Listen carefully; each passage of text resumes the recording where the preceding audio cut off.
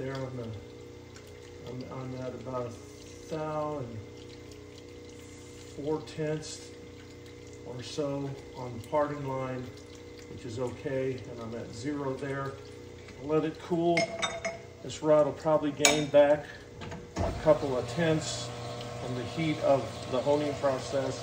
So I'll always go past 0, just ever so slight, a couple of tenths, and then we'll see, that's perfect.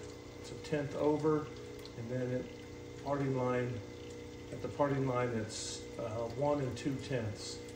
That's not excessive at all, and we should get a good result. Stay tuned.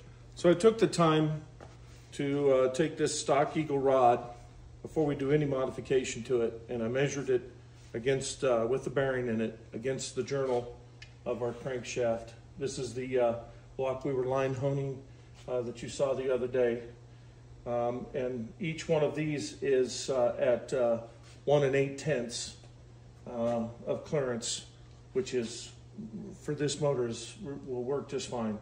The clearance on this rod to this rod journal was 3 3/10 thousandths, 3 thousandths. That's way big, and that's why it was starved for oil.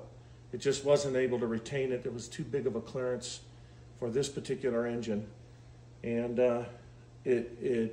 you can't just toss these rods in. Should have any troubles with maintaining oil pressure,